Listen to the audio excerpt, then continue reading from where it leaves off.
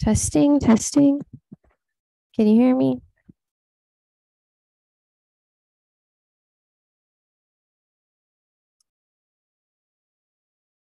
Testing, testing. Can you hear me?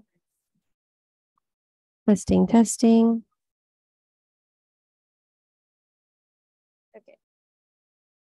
Can you hear me? It's right here. Maybe. What's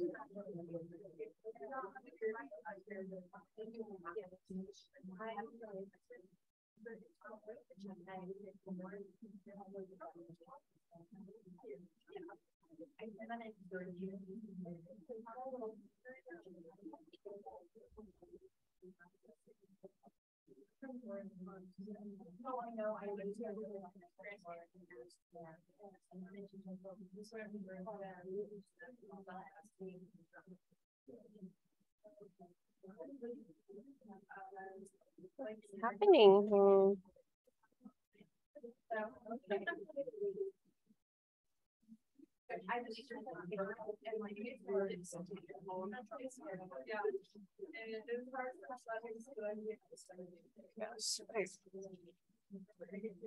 Okay.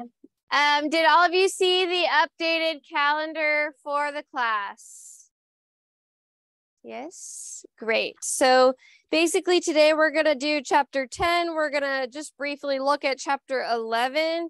If your ochem 2 professor starts at chapter 12, you're responsible for learning chapter 11, but you'll see chapter 11 is really pretty in line with chapter 8. Actually, there's not a ton of extra stuff you have to do for chapter 11. And for most of you, your ochem 2 class will actually start at chapter 11. So for most of you should be in good shape. Especially, ow, that hurt. I know Dr. Bearhay's class starts at chapter 11. And for those of you who are taking summer 2 with him, that should be fine. Okay, and then also chapter 9, same thing. If your ochem 2 professor holds you responsible for learning chapter 9, really the best way to learn chapter 9 is to actually do NMR spectroscopy and IR spectroscopy ad nauseum, but not all of you will be required for that, especially if Dr. Bearhay is your ochem 2 professor. It'll just be bonus points on your finals. So again, you're responsible for learning that on your own. And there's resources available on my YouTube. That's basically the same lecture I would have given in class if you need that. Okay, and then also your grades are up. So Canvas is a really bad grade book. And because I do so many bonus drops, swaps, whatever, Canvas is really bad at calculating your grade for you. So ignore the Canvas grades. So at the very, all the way over on the right, it'll have on your grades, oh, this is what your total grade is. That's not correct. Canvas does not like to let me drop and add bonus and do this, that, the other. So I actually take all your grades off Canvas, and in an Excel sheet that I have a lot more control over, I will add all of the bonus points. I will do your drop grade, and then eventually I'll do the replacement grade for if your final is higher than one of your exams.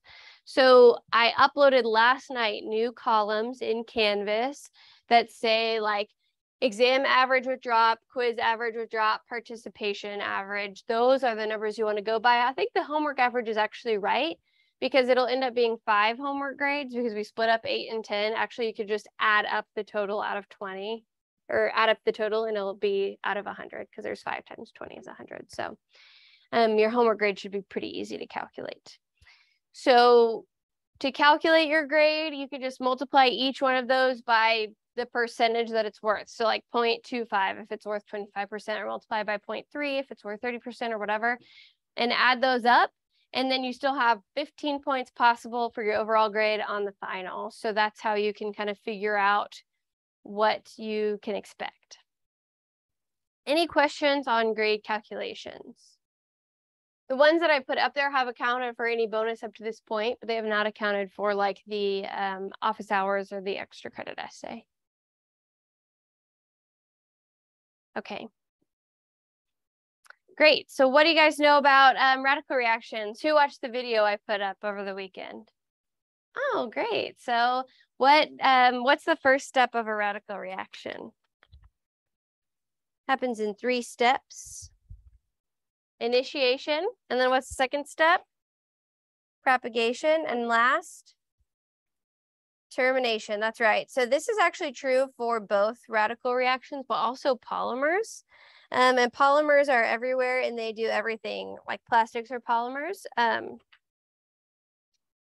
And to make a lot of polymers, they follow this same thing so that the polymer reaction will just keep reacting in the propagation step until you get a really long molecule. Polymers are just like repeating chains of the same molecule over and over and over again. I like to describe it like a necklace, like a beaded necklace. The beads are the individual molecules and they repeat over and over and over to get the whole polymer chain. Okay, so for the initial step, what happens is a radical is generated. So if you have Br2 or Cl2, especially, these are sensitive to light. And light is usually represented as H nu. They're also sensitive to heat. So if you ever, I don't think they do this anymore, but if you're young enough to remember when they used like iodine on cuts, it would always come in a dark amber bottle. That would be so that you could try to keep it out of the light so that the iodine wouldn't break up into 2 iodine radicals. So if you expose it to light or heat, it will generate a homolytic cleavage, which is different than we've seen in a while, where a bromine will have a radical on each side. And this is something I'm going to be grading for in your homework. If I see double-headed arrows to indicate the way that radicals are moving, I'm not going to give you full credit for that. Radicals don't move in double-headed arrows. You can't show the movement of 1 electron with a double-headed arrow. Okay, so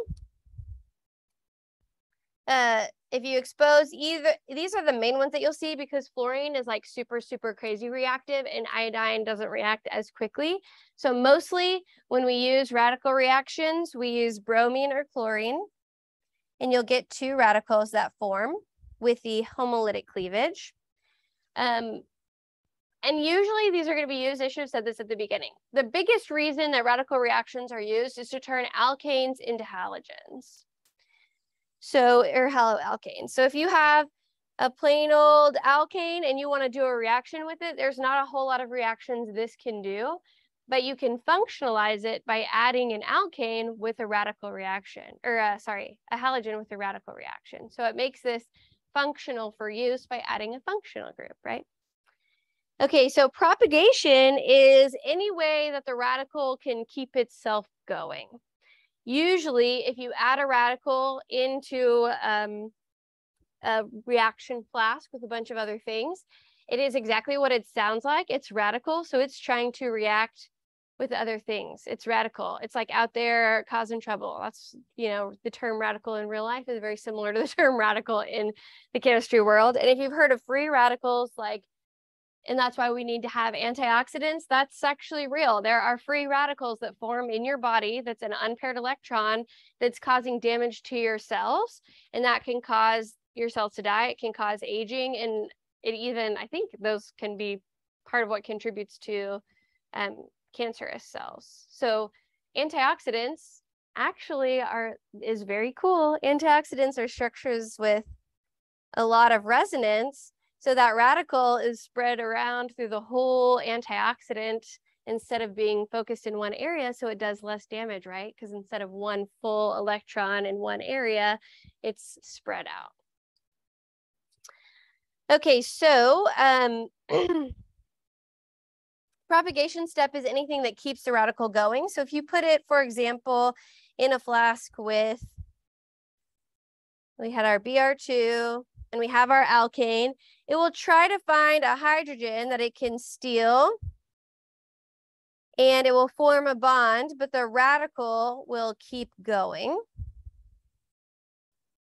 So that's one propagation step.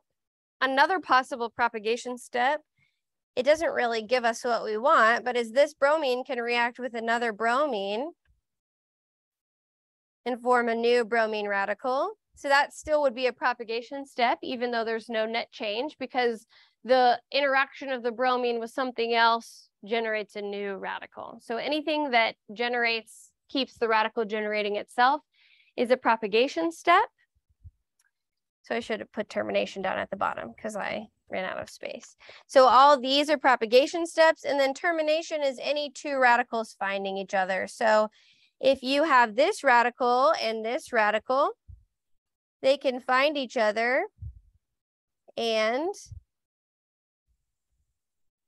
you get a halogenated alkane. For some reason I found, don't feel intimidated if you don't feel this way, but I found that students really like this chapter and then it just kind of makes sense to them.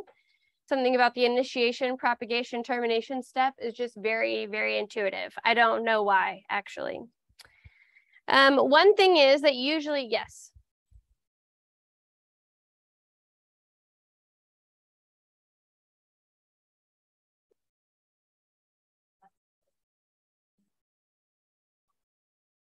The bromine itself is going, so that would form HBr. Sorry, I should have drawn, it forms HBr in this radical. So basically, the bromine has this around it, and it takes the hydrogen here. Let's make this be a little different. That was a good question. So say this is the original step that we have. This electron will join up. It steals an electron from right here. And so there's one of these electrons left behind from this bond, but the atom goes and forms the bond between the H and the Br. That was a good question. But because by that combination, it's not two radicals meeting each other, it's one radical stealing something else and leaving behind a radical, that's why it's considered a propagation step. So the radical finds another radical to combine with, but it's leaving a radical behind. Okay. Any questions on that? So the radical that's going to be formed when any like bromine, chlorine, or whatever reacts is it's going to prefer, especially with bromine, the most stable radical that it can leave behind. So you'll notice here on this alkane, the radical could have formed anywhere, but I put it at the tertiary because just like with, I don't know why this is blurry. Just like with carbocations, tertiary radicals are the most stable. They follow the same stability rules as carbocations.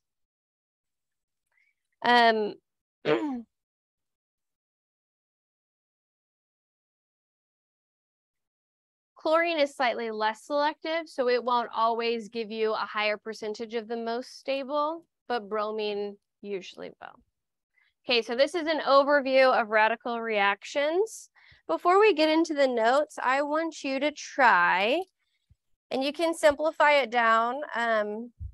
You don't have to draw all the possible propagation steps, but I want you to try to draw each of these steps, and I want you to focus on using single barbed arrows. So start with bromine being reacted to light. I'm going to do H nu for light. It looks like HV, but that's H nu. And then have it react with, I'm just going to do a very simple propane, and the most stable radical will be the secondary. So that plus whatever's generated here. And then the third step will be two radicals finding each other. That's So I'll give you that little hint there. So try to work that out.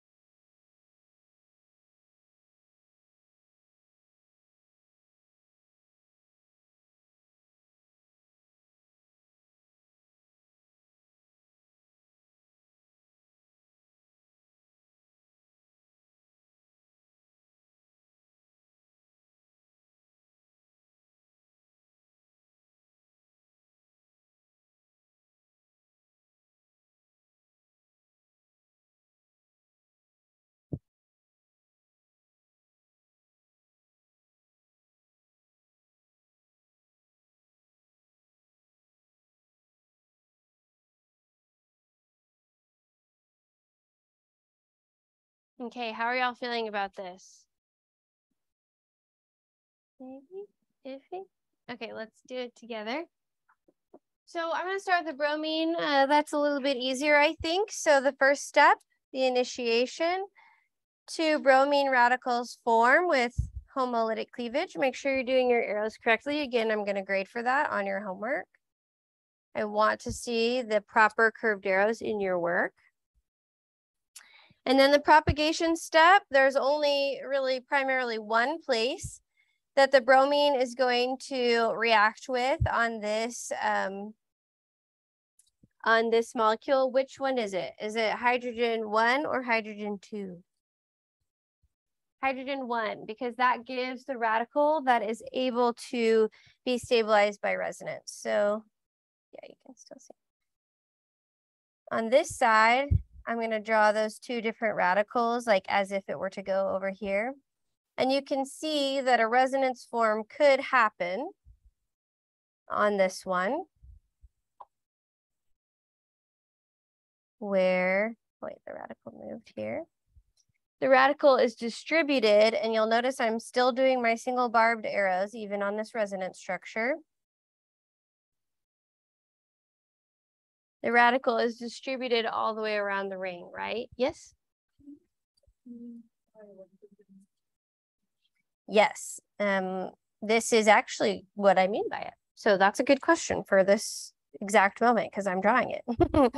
So that's easy for me to answer. So good question, good timing. Okay, so the benzylic position is literally the position 1 away from a benzene. So like right here, if you have a methyl group off of a benzene, that is the benzylic position. Or if it's a long chain, this right here, that's the benzylic position. And that is a very, very stable position because of what I've drawn out here is there's resonance. That's true for a radical, but it's also true for if you have a benzylic carbocation, you still have resonance that distributes this carbocation all the way around the ring, right? Positive charge here.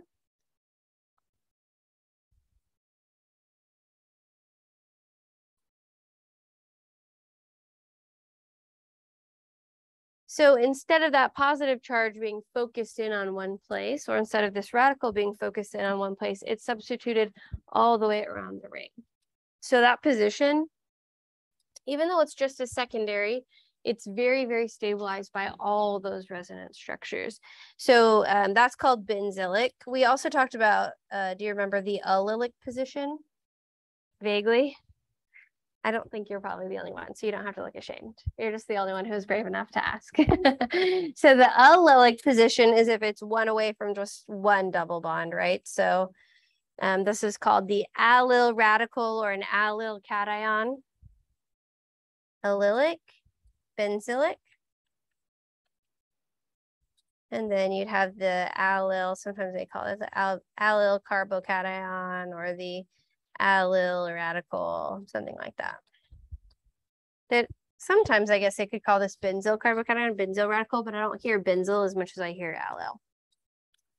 So this is also stabilized by resonance, but it's less stabilized by resonance because it only has 1 resonance structure. So it's good. It's better than just being on a plain old regular secondary position, right? Or primary position. But it's not as good as being on a benzene.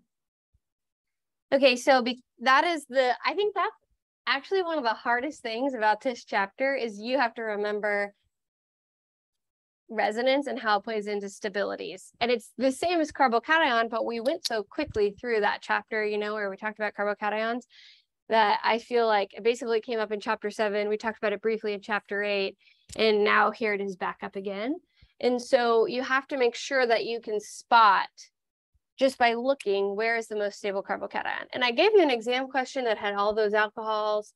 And it was like, which of these alcohols would undergo acid catalyzed dehydration the fastest? And it was basically asking which of these would form the most stable carbocation if the oxygen left. So I've been trying to build you up towards this, but you have to basically be able to just look at this alkane and know where's the most stable radical. And I think that can be one of the hardest parts of this chapter, actually. Okay, so I agree that this is going to be, all that to say, this is going to take the hydrogen at position 1. So they will bond, and your termination, oh no, so your propagation step leaves behind this radical.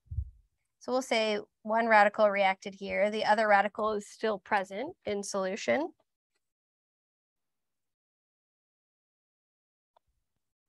I drew that arrow bad, but you get the idea. And you get your bromine added at the benzylic position. So this is obviously pretty simplified down, right? It's not literally that one bromine molecule breaks up and reacts with one single benzene and then you get your product. There's probably like 6 different bromines that have all broken up for every one, or for every 10 of your benzenes over here, and then whichever one happens to run into it first will form the radical, and then there might be another one floating around that will react with it. And that's why these can be difficult to control and why there is the possibility for some side products. But if you can follow this basic idea, you're going to be able to pretty easily predict what's going to happen overall, what the major product is in a bromination. So this is simplified down version of it. I don't want you to imagine that literally one bromine molecule reacts with one benzene or benzylic position or whatever. In a reaction solution, there's a lot more going on, but this is the basic takeaway that you need from this chapter. Okay, and then the chlorine starts out the same way. We get our, oh yes.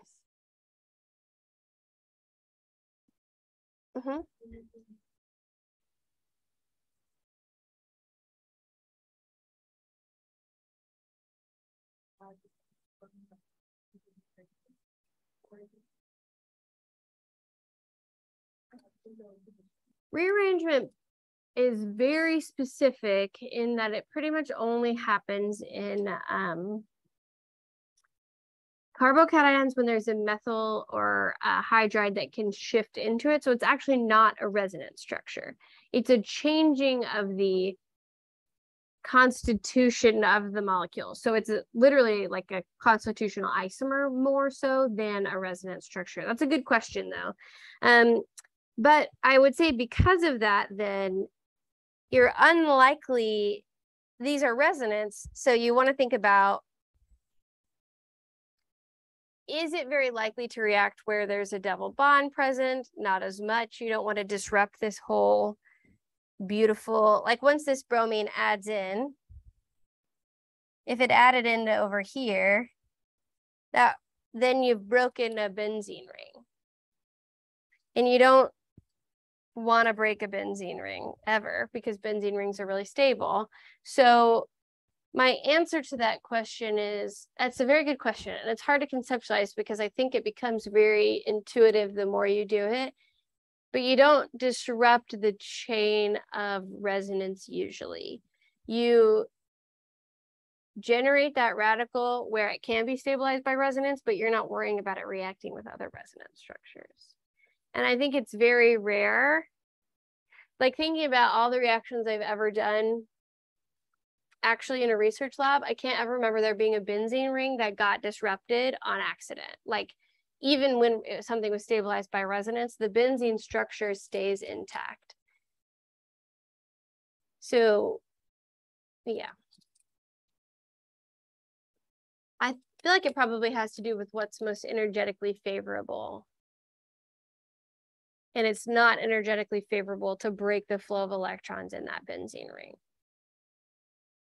And when you actually add in the bromine, it's like when it's the radical, it's in resonance, it's moving all around. But when the bromine actually attaches, that takes away that resonance position, right? Like here, there's a radical and the radical can keep moving, but this bromine has interrupted your resonance. There's not alternating double bonds there anymore.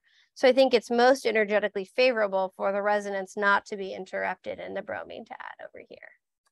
That was a really good question. That really made me think deeply. I appreciate that. I like those kinds of things that I'm like, oh, let me pull this out of the deep recesses of my brain of why I think about it like that. That's a really good question. So in short, the answer is no. It won't react with one of the resonance structures. It'll go with the wherever you put it that there's an available hydrogen, and it's typically on an sp3 hybridized carbon. It's not usually like it's going to react with the it's not usually going to react on a double bond, from what I can think of in a radical reaction. It can, but not in this kind. We usually use it on a alkane wherever possible, and it again will try not to disrupt the resonance. Okay, so on the chlorination step, I'm going to get rid of this because it's not wrong, or it's not right, it doesn't exist. So the chlorine breaks up the same way and we get our chlorine radicals, but chlorine's a little bit more chaotic. And so it will actually generate a radical at least in 2 different positions. I would say here and here. Again, I don't think it will mess up the benzene ring. I don't think it will react on the double bond. That would be my inclination anyways, that it wouldn't. And it would do so by abstracting a hydrogen. So this would turn into HCl. And then your other chlorine would combine in a termination step. And so you sort of end up with 2 major products, 2 major chlorinations that look like this. And there are other possible side products too, of course, like these 2 radicals could react with each other and you could get this like crazy structure that looks like this.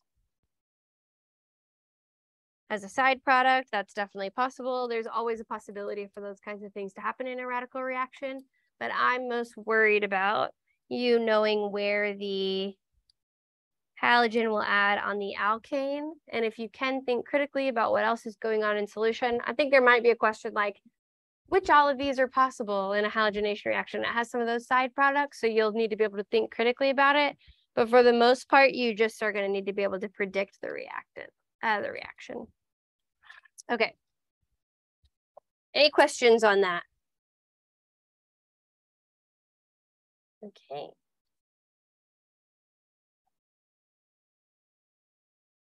You can see the percentages here, like maybe there's a little bit of this primary bromination that happens, but it's a lot more rare.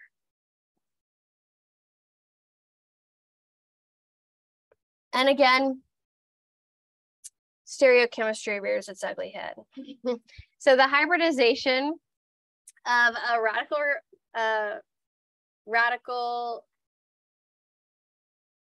an alkane with a radical on it, my brain is not fully functioning today, is sp2 hybridized.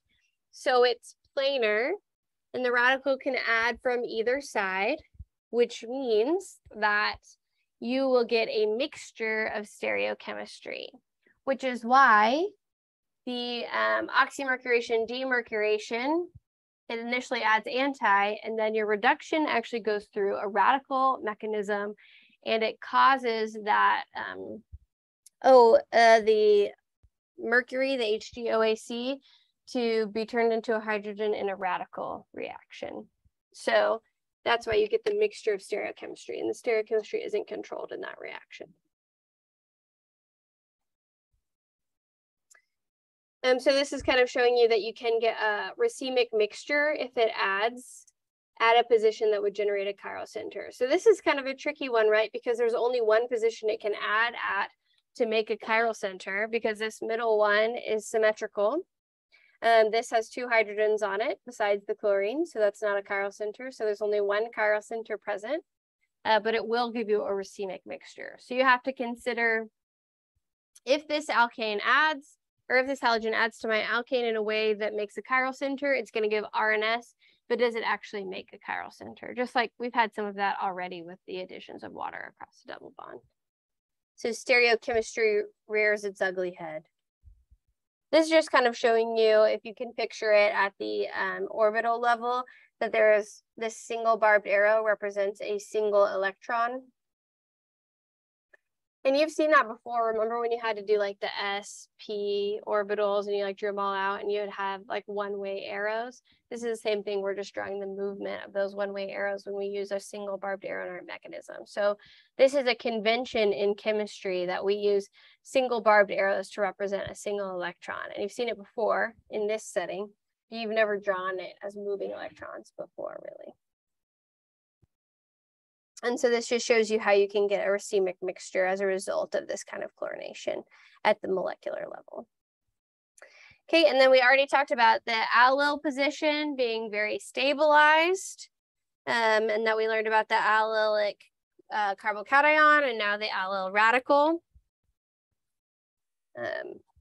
And that is going to be the most stable position, even though it's secondary. If there's a tertiary adjacent, you still are preferentially going to choose the one with the resonance.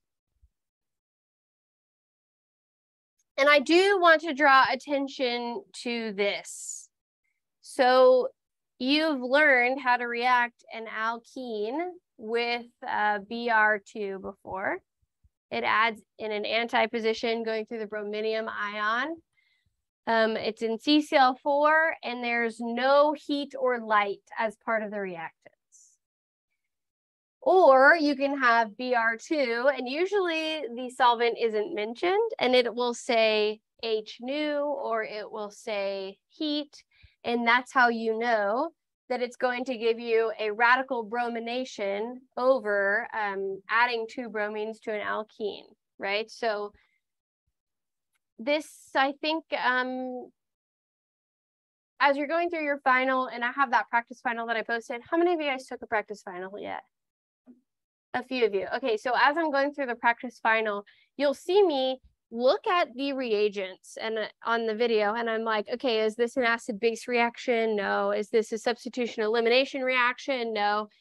And then I get to the alkenes and I'm like, is this an addition reaction? And if it's just bromine in some kind of solvent, CCl4 or methanol or water, I'm like, oh, this will form a halohydrin or this will add 2 bromines to my double bond. But if it's bromine with heat or light, that's an indication to me that it's a radical reaction. So when I'm looking at a list of practice problems and I don't for sure know what chapter they're from, like when you do your chapter 10 practice problems, it will be easy. They will all be radical reactions, right? But on your final, they won't all be radical reactions. And you have to know, is this bromine trying to get me to go halohydrin? Is it trying to add 2 bromines across a double bond, or is it a radical reaction? And you can look for clues that will tell you which one it is. So if it's a lower temperature or if temperature is not mentioned and it's just bromine and or chlorine and CCl4, that's how you know it adds anti with the brominium ion across the double bond, or if there's water or methanol, the halohydrin would form. But if it does mention heat, if it mentions temperature, if it says like a really small concentration of that thing, then you can know the radical reaction will occur. This is kind of showing you, see how it says like 400 degrees, then we get our radical allylic position. So this just sort of goes through that again. I'm going to skip ahead. I didn't get a chance to redo these slides, but I want to skip ahead to where we get into, here we go. You don't always have to use Br2 with heat and light because halogens can be so reactive. You might not want to keep a bottle of bromine or chlorine on your shelf. So there's another reagent that we sometimes use called NBS or N-bromosuccinimide. If you react that with light or hydrogen peroxide, it's just another way to generate a bromine radical. So you might see a reduction of an alkane with NBS, or it'll say NBS, or it'll have this structure drawn out with light or peroxide, and that will generate your bromine radical. So a lot of times when they're drawing the mechanism of this, you don't have to worry about how the bromine radical is formed because it's not, it doesn't go through the same initiation step that you're used to, but it does go through the same propagation steps that you're used to and termination step. it's a solid, whereas Br2 and Cl2 are liquid or even in the gas state a lot of times at room temperature. So it gives you a good amount of your bromine radical without being as reactive because it's solid. It's just basically easier to control. This is, again, one of those things that if you think about this in real life in the lab, I don't always want a bottle of bromine sitting on my counter, but a small amount of this MBS solid can generate radicals in a safer, easier, more controlled way, basically. So that's why this exists. And that's why you have to learn about it, is because it's an easier way to generate radicals. It's more safe, but it'll still give you the same type of products. It doesn't change anything. It's just a different way that you can think of to generate your bromine radicals. And you can go through the same mechanism. Okay, we already talked about how these are stabilized by resonance. The allo radical is good. The vinyl, do you remember us talking about the vinylic carbocation not being good? That's when the carbocation is right on that double bond. It's not as stable if it's one away because it can't participate in resonance. Same thing with radicals. The radical doesn't want to form right there on the double bond because it can't participate in resonance. It's not very stable. So the vinylic radical is not going to preferentially form. Again, allylic or benzylic is even better, is better than tertiary, better than secondary, better than primary, is better. All of those are better than the vinylic position. So never ever in your life draw a radical reaction happening where the bromine gets added on an sp2 hybridized. It's not going to happen. Okay. And then also benzylic, we already talked about that. The benzylic carbocation and the benzylic radical are going to be the most stable forms of that because they can participate in resonance. So both of these are considered the benzylic position, whether or not there's a long chain or just one methyl group. Either way, if it's one away from the hydrogen. And that will preferentially form the radical right there because it's the most stable. You don't need to know this name. This is sometimes called toluene. This was the first thing I ever used in a chemistry lab, and it smelled so bad. Like the weird cleaning products that they use at a women's restroom in a park. You know how that has like a very specific smell? I don't know if the men's restroom smells like that. I don't go in those. But the women's restrooms in parks smell really weird. And toluene smells just like that. And I was like, but I shouldn't have been smelling it anyway, because I'm pretty sure that it's a carcinogen, but what can you do? Okay, and then this kind of shows you that you can, you won't, even though it'll continue to halogenate, you won't get any on the benzene ring itself, kind of like the question we talked about earlier, but you'll just keep getting more radicals forming right there at the benzylic position because it's so much stabler. More stable. So you don't want to interrupt the benzene ring. That won't happen. And then it just shows you how much quickly and more stable this benzylic radical will form than one on the primary, one away, because there's resonance here, but there's no resonance here. Okay, and this is the long-awaited, how do you use a radical reaction to get anti-Markovnikov addition of an acid HBr or HCl? That question came up briefly in chapter 8, and I was like, no, I'm not going to make you just memorize this. We're going to wait till we learn the mechanism. Here it is, the mechanism. Before we do this mechanism, I want you to remember the old mechanism because it's been a week. So I'm going to draw this out. What's the very first thing that happens in this reaction?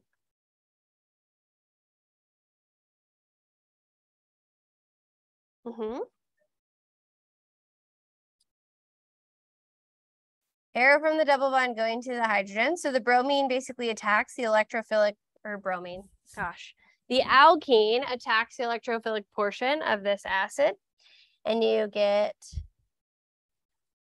almost drew a radical. You get your hydrogen adding on this side because it follows what rule?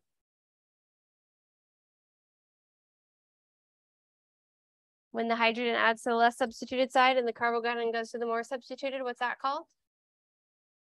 Markovnikov's rule.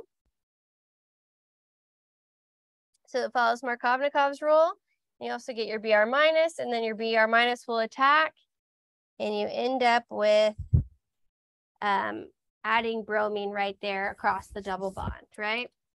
So we talked very briefly, I didn't want you to memorize this, I just made you aware that this existed, about the fact that you can use a radical reaction mechanism to add HBr anti-Markovnikov. So this traditional way with acid and no peroxide gives you Markovnikov product, but I'm about to show you how to get the anti-Markovnikov product. So do you see the difference between those two products? Okay, so in the textbook, chapter 8 is like, memorize this. And I was like, you don't have to, but now I want you to understand the actual mechanism of what happens. Okay, we're getting close. Yeah. Okay, so anti-Markovnikov addition of HBr. If you add peroxide, it's called the peroxide effect. You can get this anti-Markovnikov addition. If you do HBr with the carbocation, you get primarily the Markovnikov's rule. But if you add it in the presence of peroxide, because peroxide is a radical generator, right? Talked about that. If you have a bottle of hydrogen peroxide, it'll break down, form radicals, and it can become explosive. Not at the concentrations in your house, but in the lab. So this peroxide this radical generator that peroxide has will make this reaction go via a radical reaction mechanism. So you'll get your initiation step. So you get a radical formation, and then that will generate a bromine radical, which will then go by the same mechanism basically that we talked about before, where the bromine, it's going to steal from the double bond and leave a radical on the tertiary position. And then a hydrogen will react with that to get you your final product. So it preferentially, it's kind of weird because it almost feels like it still goes by Markovnikov's rule because it's generating the more stable radical, not the more stable carbocation. But the bromine adding is what adds the radical, so that's why it goes by anti-Markovnikov. So basically, it still follows the rule where it's generating the most stable thing, but your bromine adds before your hydrogen.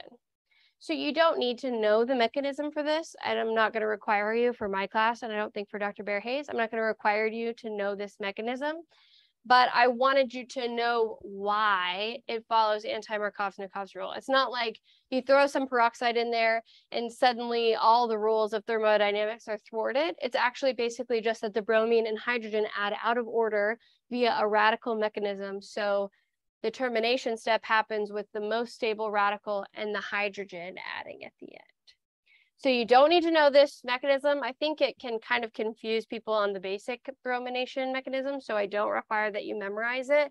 But I do now want you to know that if you see HBr in the presence of peroxide, it will add anti-Markovnikov because it's going by a radical reaction mechanism. And for those of you who are curious about the way this mechanism works, you can spend some more time looking at that, but you don't have to. So if you add in the presence of peroxide, it goes by the more stable secondary radical where the hydrogen is going to add. But if you do it without the presence of peroxide, it goes by the more stable carbocation, and that's where the bromine attacks. So it just slightly changes. I think of it as it changes the order. Like instead of the hydrogen adding first and the most stable carbocation forming, the bromine adds first and the most stable radical forms, and then the hydrogen adds there. So however you want to think of it is fine with me, but I wanted you to know why that happened. I didn't want you to just have to memorize it. But you're not responsible for regenerating that mechanism. In fact, I have no recourse to force you to do so because we're done with free response questions. So lucky you. This is just kind of showing you the overall, what we just talked about, that it'll give you the Markovnikov or the anti-Markovnikov product. Okay, so up to that point is what you're responsible for knowing about for this chapter.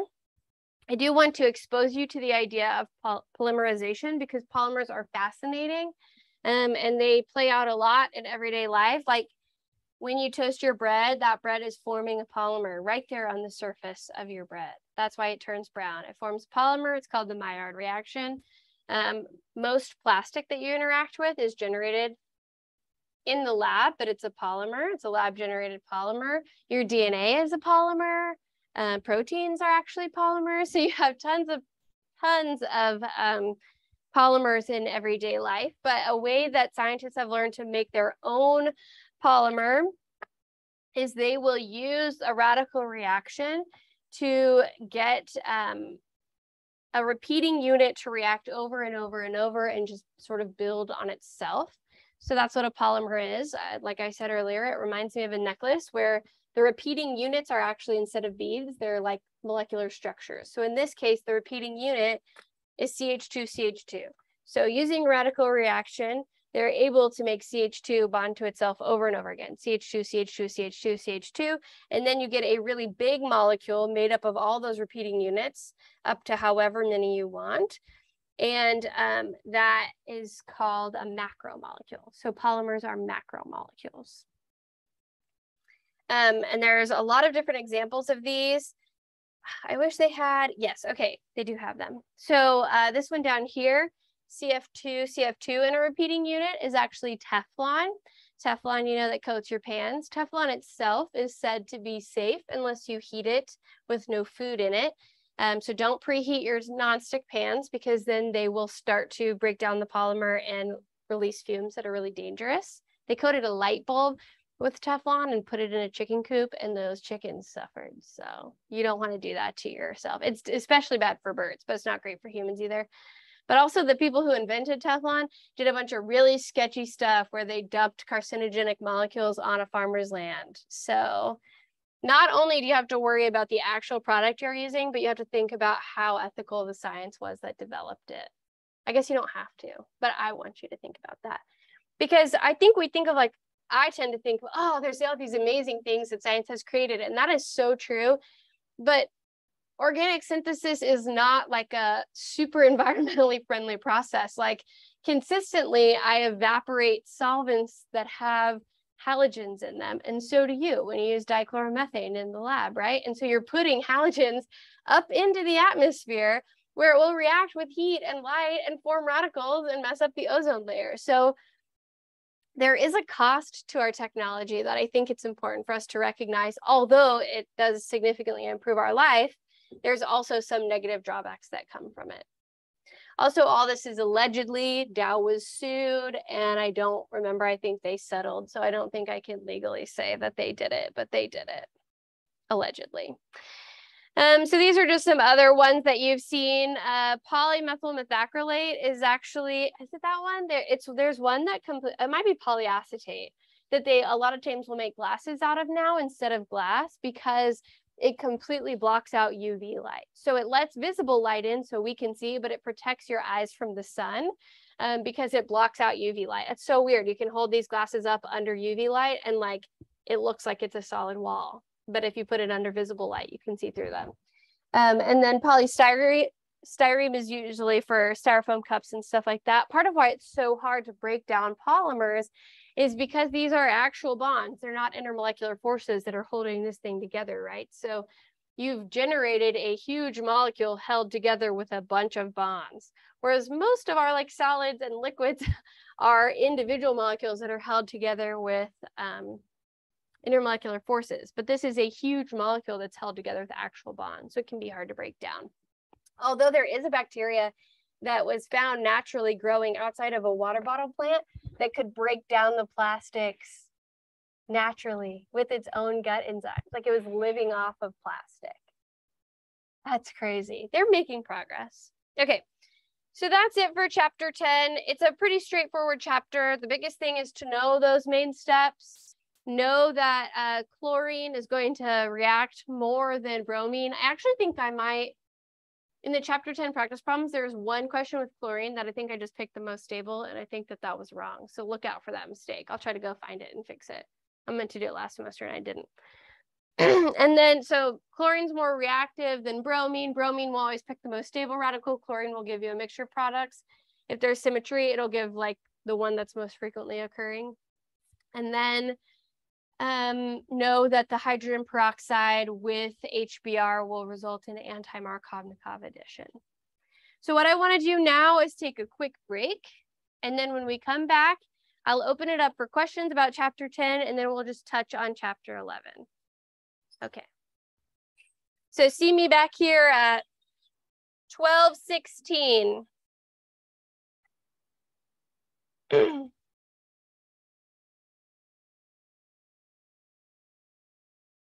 This isn't what I wanted.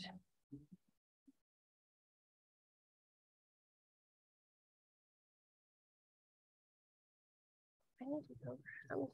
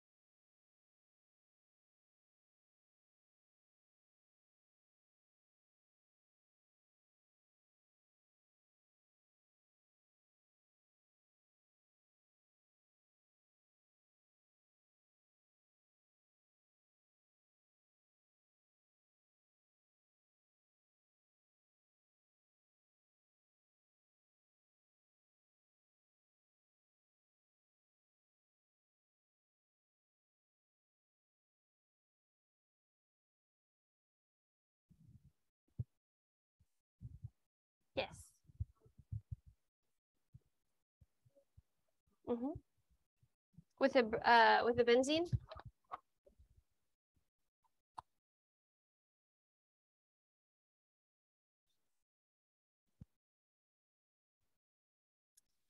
It could. So this HCl could definitely bump into another radical and form H2 or form HCl again a different way or form Cl2. So there's definitely different ways that the propagation could happen, but I don't think you'll be responsible for knowing that on your final. Like, you might reason your way through it on, I think there's like 1 or 2 of your homework questions that are like that you should be able to reason your way through relatively easily for like side products, but I'm not going to expect you to be like, here's all the side products that could possibly form. That's kind of outside the scope. I just want you to kind of have the basics down for radical reactions. Anything else?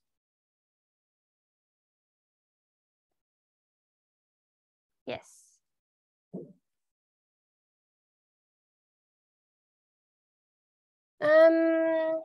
Sometimes, okay, I think what has probably happened is sometimes the professor I got this for doesn't have like just the practice problems without the answer key. So I will just go in and delete all these, or if you don't want to wait for me to do it, you can just go in and delete it on your own. I'm going to see if I can find one like that where it's like, which of these would be all the possible different propagation steps, but I'm pretty sure maybe there's not. Anyway, it's pretty straightforward. You should be able to do most of these already, the radical part. And then what I like about these practice problems that helps your review for your final is there's also a lot of chapters 7 and 8 involved in there, right? So like this has a radical reaction followed by, so you generate a good leaving group, followed by a weak nucleophile and heat being added. So what would happen if you have a weak nucleophile, heat, and a good leaving group? An E1 reaction. Heat always goes towards elimination, and if it's a weak nucleophile, it's going to favor 1/2. So that can be a way for you to review for your final as you're doing these types of questions is what would happen if you have that. And this one, there's no heat, but there's only a weak nucleophile. So what do you think that one does? SN1. Yeah. So this will help you. And then also you have to account for Zaitsev versus Hoffman product. So this will help you, I think, solidify a lot of especially chapter 6 and 7 and be a review, but there also is some of 8 in there as well. I think sometimes it'll do an elimination and then add stuff to it. This in 8 and 3, I don't think you need to worry about that. We haven't done that yet. But yeah, here you go. There's some chapter 8 in there as well. So you got all kinds of goodies waiting for you in the chapter 10 homework, and the radical reaction is like barely part of it. So it's a really good thing for you to use as a tool to review for your final, which is part of why I also was fine pushing it back to be due this week. Okay, but yeah, I'll go in and take out those answer keys. Especially if you email me and remind me, that would be helpful because I'm forgetful. But if not, you can delete them on your own as well. Any other chapter 10 questions? Okay. Great. So let's just look briefly at chapter 11. I just want to show you, like, draw some of the connections with chapter 11 that that coincide with chapter 8. I'm going to make this module available. It's not due for you, but if you're not in Dr. Bearhay's ochem 2 class and you're worried that your ochem 2 professor might not start at chapter 11, this would be valuable for you to like download. And also there's some of my videos that I have about chapter 11 as well on YouTube. So again, you'll start to see, and we talked about this already some, but you'll start to see in these next few chapters that you're going to work on creating. Sometimes I'll have nomenclature for it, but creating a functional group, how do we synthesize it? And then reactions of that functional group, how do we react it forward? So chapter 11 is no different than that. It starts with nomenclature of alcohols and ethers, and then physical properties and everything. How to synthesize alcohols from alkenes, you already know how to do that. You know how to make a halohydrin, which is an alcohol, by adding what to an alkene? How do you make a halohydrin? This is a review for your final. I'm tricking you by making you review for your final while we do chapter 11. How do you make a halohydrin? Halohydrin is when you have a Br on one side and an OH on the other. What do you do to make a halohydrin? What do you add to an alkene? What? Br2 and water. You add bromine and water, and that will give you a bromine on one side and a water on the other. And is that Markovnikov or anti-Markovnikov?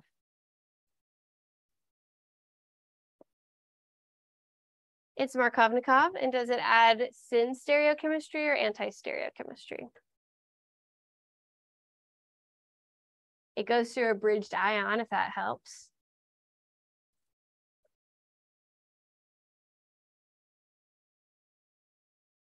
It's anti-stereochemistry because it does the bridged ion and then the one comes in and sort of pushes the other one down, similar to an SN2. So that's one way you know how to make an alcohol from an alkene. What's another way you know how to make an alcohol from an alkene?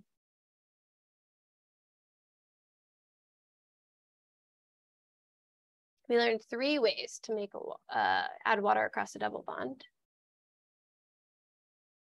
which makes an alcohol. Acid catalyzed hydration is one of them. So if you put an alkene with H+ in water, it will give you an alcohol. Does it add Markovnikov or anti-Markovnikov? Say it loud and proud. Markovnikov, because it generates a carbocation. That carbocation needs to be stabilized by something. So it'll go to the most stable side, most substituted side, and then your water will attack there.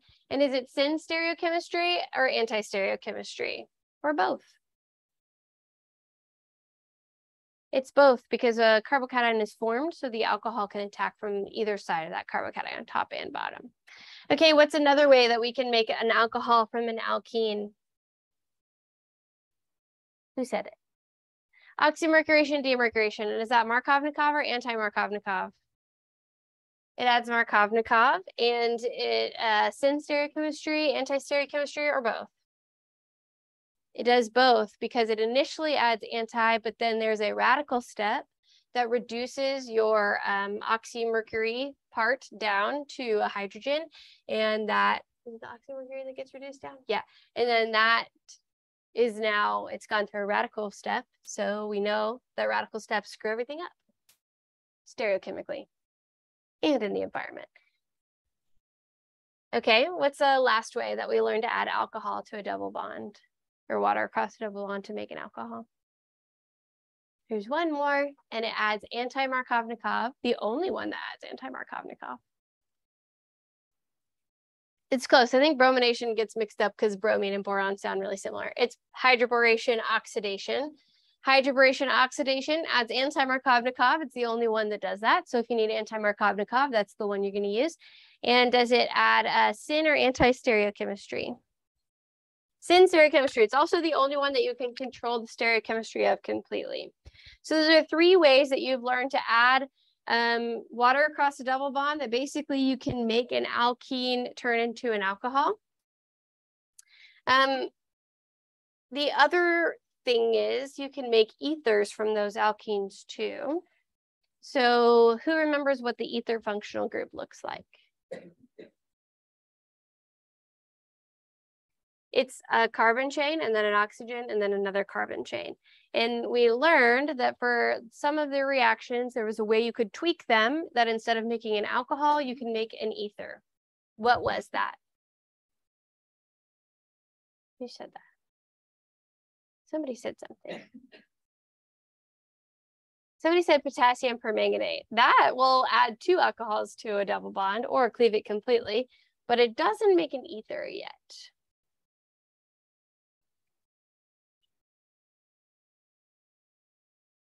Yes, you can change the solvent on oxymercuration, demercuration, or the halohydrin, and you'll end up with getting, and maybe even hydroboration oxidation, although I'm not sure on that.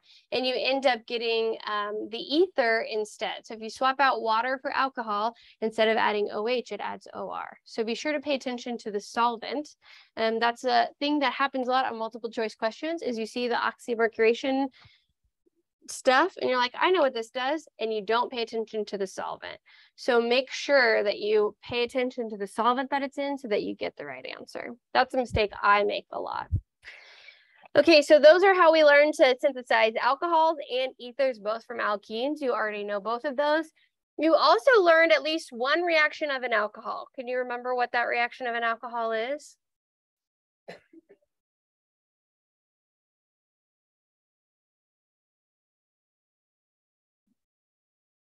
You can start with an alcohol and end up with a double bond.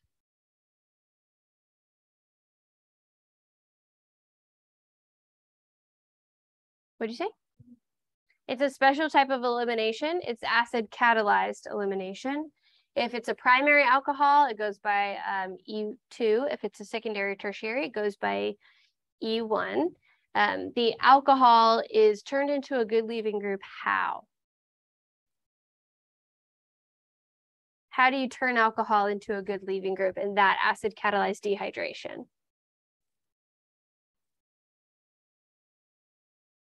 You turn it into water. How? That's right. You add a hydrogen. So the acid serves as a proton to be added to the alcohol group to make it into water so that it's a good leaving group. Okay, what we skipped over in that chapter, but what we're actually going to talk about today that you are going to be responsible for on your final, is turning alcohols into good leaving groups other ways. So we talked about tosylates and mesylates, and I told you guys you don't have to worry about this just yet. And then we also, we haven't talked about this, but you can also turn alcohols into good leaving groups using PPR 3 or SOCl2. So I want to skip ahead to those, to that section real quick. And then the rest of this, I think you've done a lot more of this than you think. If you're teaching yourself this, or even when you're in Dr. Barahay's class, especially on looking for reactions of epoxides, they are very similar to SN1 and SN2. But you already know most of this chapter. As you go through, you'll be like, oh, this is very familiar to me. Okay, let me just scroll down here.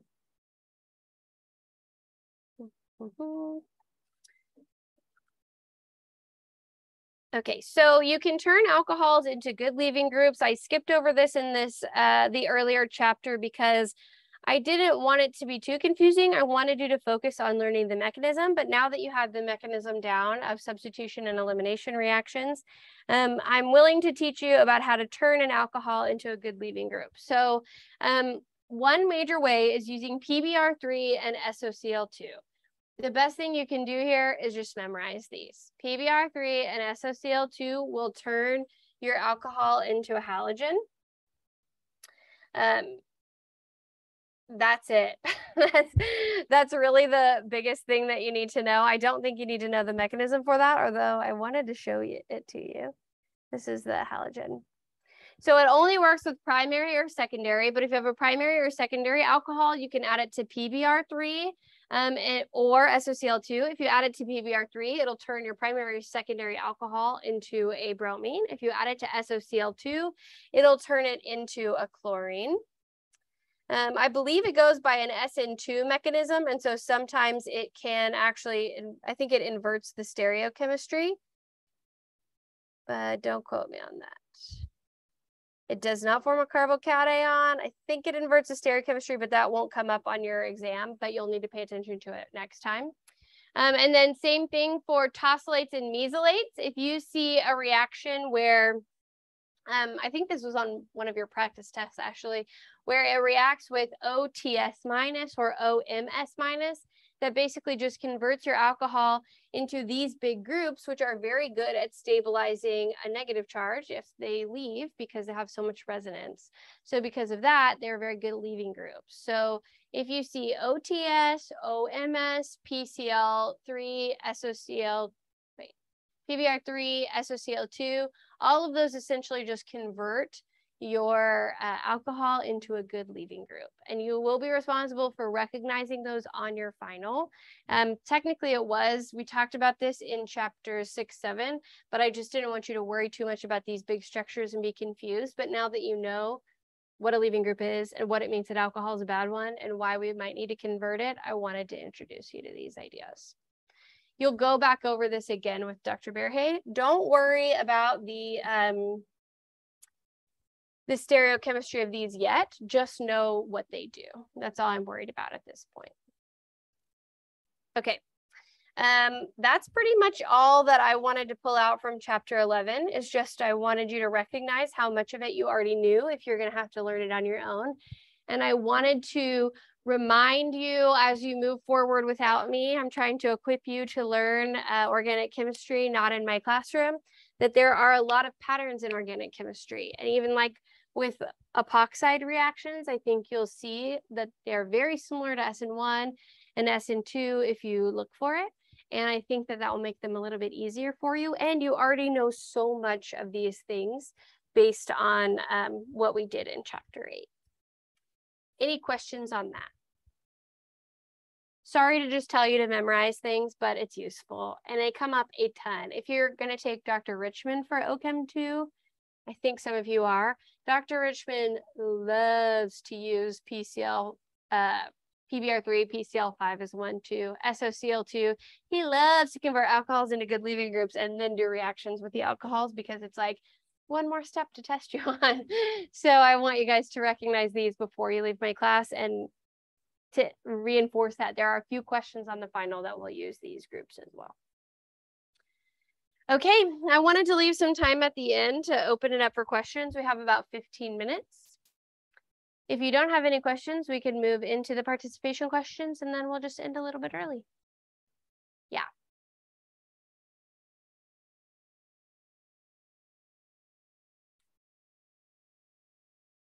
Well, not necessarily on the arrow. Sometimes I actually think there are some in your practice problem from chapter 8, but it would usually be like you'd have an alcohol, and students do kind of get this idea that like if it's above the arrow and below the arrow, like this is the reactant, this is the solvent. That's not always true because sometimes we'll have multi-step questions. So sometimes it'll be like TSCl, and that's tosyl chloride, or NaOTS is sometimes one that they'll do to have OTS minus come in and replace your alcohol, or NaOMe, not Me, is it for measle? It might be MES. I don't remember off the top of my head. So they might do it like that, or they might have the structure drawn out, which it's like for tosyl, I think it has a toluene group on it. That's why they call it tosyl. And I think this is negatively charged. And for measle, it's just this. So you need to recognize both of those when they come up. But usually that will be your first step. And then your second step will be the reagents that come from an SN1, SN2, E1, or E2, because it's most often used to convert it to a good leaving group. And then once you've converted your alcohol to a good leaving group, you can do some kind of substitution or elimination reaction. And that is also a clue that you can use on the exam. If you come into something that you're like, crap, I don't remember this, I don't know what this is doing, and the second step is an elimination or a substitution reaction, you recognize that. But the first step is just like question marks, I don't remember what this is, and you don't have a good leaving group, it might be converting your bad leaving group into a good leaving group. So that's kind of like a little hint you can use, a clue you can search for when you're trying to figure out what question is asking. Yeah.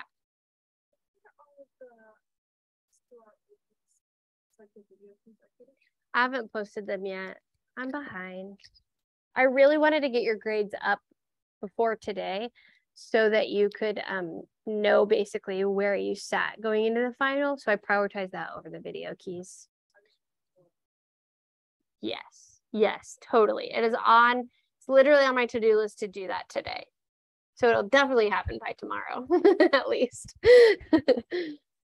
That's it. That was a good question. Yes, I want you to review your old exams for sure.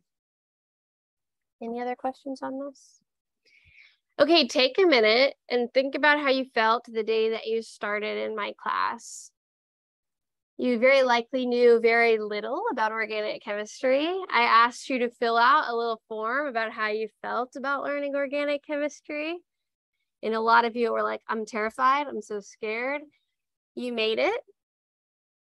You know so much more about organic chemistry. I just talked to you about leaving groups and converting leaving groups into something so you can do an SN1, SN2, E1, E2 reaction.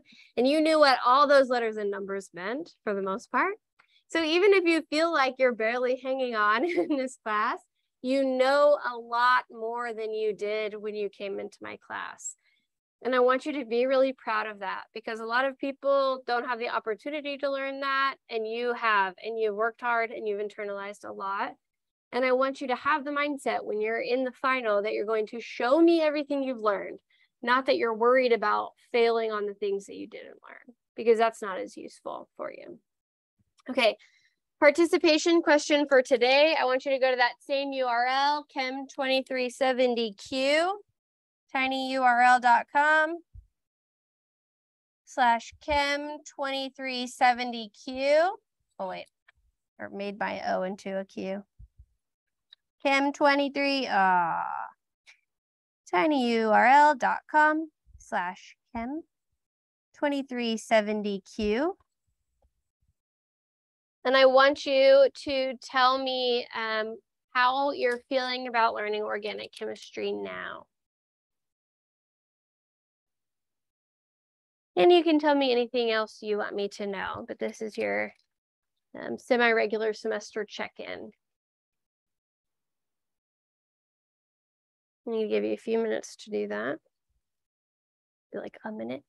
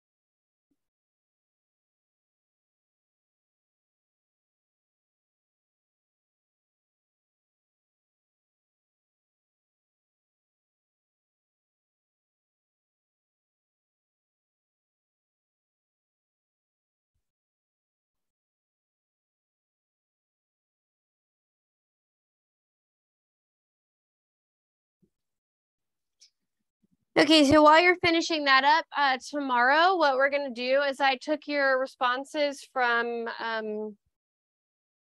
last week's participation question where I asked what you wanted me to go over, and I prioritized those concepts, and I have put together a worksheet for you. And then I've also pulled in some other things that I think will be important for you to review before the final. There will be also some of what we've gone over today. And what's going to happen is I'm going to give that to all of you in your recitation groups. And I want you to work on it together. And the first group who finishes it with everything completely right will get 2 freebies, 2 free questions right on their final, where I'll just add 2 points, like out of 60, I'll add 2 right answers to you. And the second group that finishes will get 1 question right on the final as well. So you'll get a chance by reviewing before tomorrow and starting to learn stuff for your final now to improve your grade on your final tomorrow. So it's 60 questions, I think, total on your final. So you get to add points back if you miss something on your final. For the first person that completes that first group that completes that worksheet completely correct. So you have to get all of it right. And that's what we're going to do all day in class on Wednesday. And then Thursday, normally we have a reading day. We don't have a reading day in the summer, but we've covered everything that it's imperative for us to cover. So I'm going to make Thursday more like a reading day. And what I'm going to do is I'm going to come to class Thursday instead of having office hours, and it will be like a 2-hour office hour. You guys can ask me any questions you want. and we will have a review session as a group. So come prepared with questions on Thursday. Okay, so that's our plan for the next few days. I will probably do one more virtual office hour at some point this week, just to be available to you that way, especially since I'm not doing office hours on Thursday. And we'll do an extended office hour in class. Okay. Great. Congratulations. You finished ochem 1. Yay. I'm so proud of you. Connor, I have your homework, whatever this is, and Lexi, and Amani, and Melissa, and Skyla. I have your work. You already knew. Did you already get your exam? Mm-hmm. I had to make up the first. Oh. Question. So yes. I'm curious about the pan. How come if you put food on it, it's not like... It absorbs the heat into the food. Instead of just letting it heat and heat and heat and heat and heat. The heat then gets transferred off of the pan into the food. So it has to hit a certain temperature for it to start to be dangerous. You should not preheat Teflon. Okay. I switched to all cast iron. I used to love Teflon, especially for eggs. You have to scrub it so hard after. If you can get a good seasoning on it, which is also a polymer actually, it's just like a self-made polymer, then it's not as bad. If you can get used to them, I think cast irons are worth it and they're safer.